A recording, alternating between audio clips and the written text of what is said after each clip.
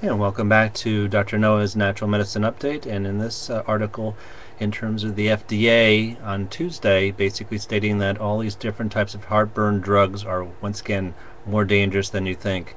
And we already talked about the Archives of Internal Medicine showing that in terms of spinal fractures increasing over 50% who people take that. And of course, there's lots of natural ways to be able to help with heartburn and costing once again less than billions and trillions of dollars in heartburn. So once again, if you have any type of acid reflux and you basically take these stuff like Nexium, Prilosec, this other type of heartburn, very dangerous, be careful. Science only tells you this is basically garbage. Talk to you soon. Thanks.